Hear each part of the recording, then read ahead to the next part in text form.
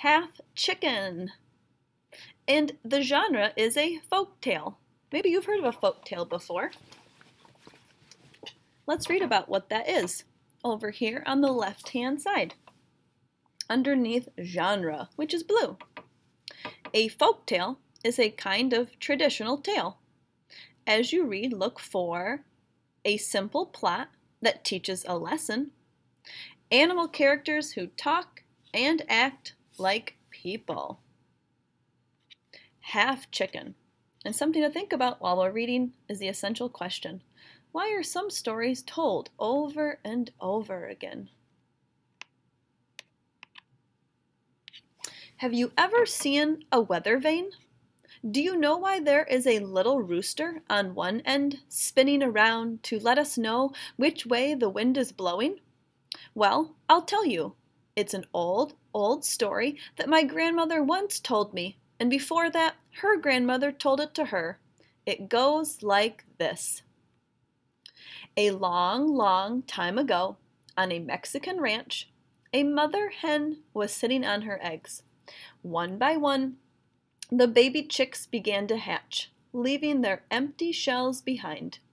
1, 2, 3, 4, 12 chicks had hatched, but the last egg still had not cracked open. The hen did not know what to do. The chicks were running here and there, and she could not chase after them because she was still sitting on the last egg. Finally, there was a tiny sound. The baby chick was pecking at its egg from the inside. The hen quickly helped it break open the shell, and at last the 13th chick came out into the world. Yet this was no ordinary chick.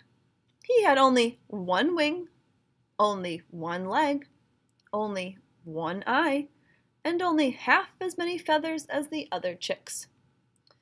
It was not long before everyone at the ranch knew that a very special chick had been born.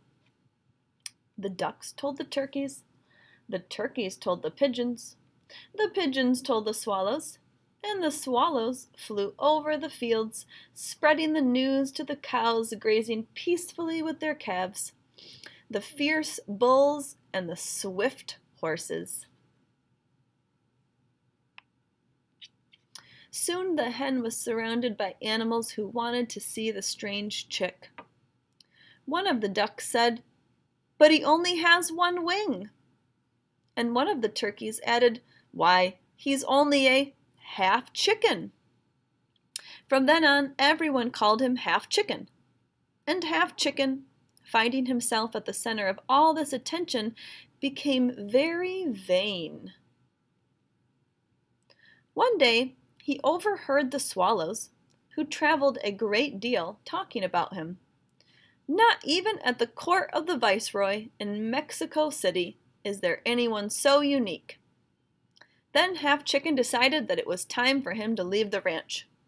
Early one morning he said his farewells, announcing, "Goodbye, goodbye, I'm off to Mexico City to see the court of the viceroy."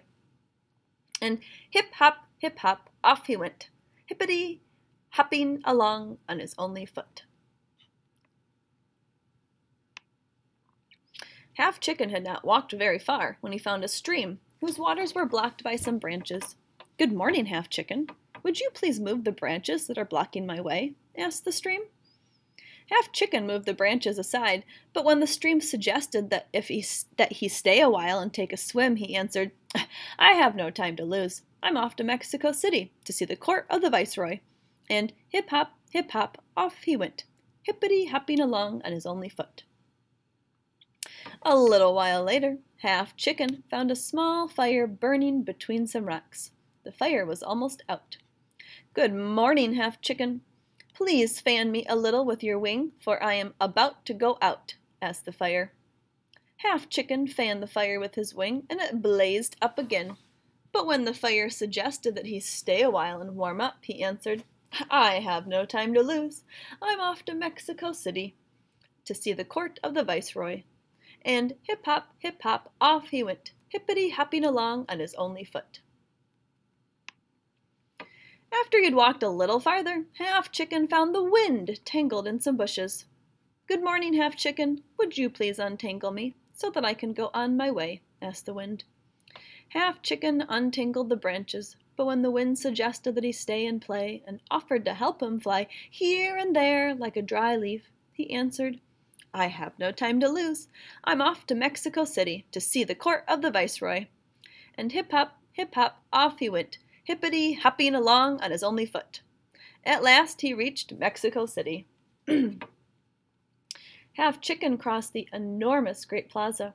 He passed the stalls laden with meat, fish, vegetables, fruit, cheese, and honey. He passed the Parian, the market where all kinds of beautiful goods were sold. Finally, he reached the gate of the Viceroy's palace. "Good afternoon," said Half Chicken to the guards in fancy uniforms who stood in front of the palace. "I've come to see the Viceroy." One of the guards began to laugh. The other one said, "You'd better go in around the back and through the kitchen." So Half Chicken went, hip hop, around the palace and to the kitchen door. The cook who saw him said, "What luck! This chicken is just what I need to make a soup for the Viceroy." And he threw Half Chicken into a kettle of water that was sitting on the fire. When Half Chicken felt how hot the water was, he said, "Oh, fire, help me! Please don't burn me!" The fire answered, "You helped me when I needed help. Now it's my turn to help you. Ask the water to jump on me and put me out." Then Half Chicken asked the water, "Oh, water, help me. Please jump on the fire and put him out so he won't burn me."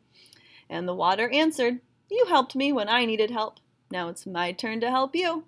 And he jumped on the fire and put him out. When the cook returned, he saw that the water had spilled and the fire was out. "This chicken has been more trouble than he's worth," exclaimed the cook. "Besides, one of the ladies in waiting just told me that the Viceroy doesn't want any soup. She wants to eat nothing but salad." And he picked Half Chicken up by his only leg and flung him out the window. When Half Chicken was tumbling through the air, he called out, "Oh, wind, help me, please."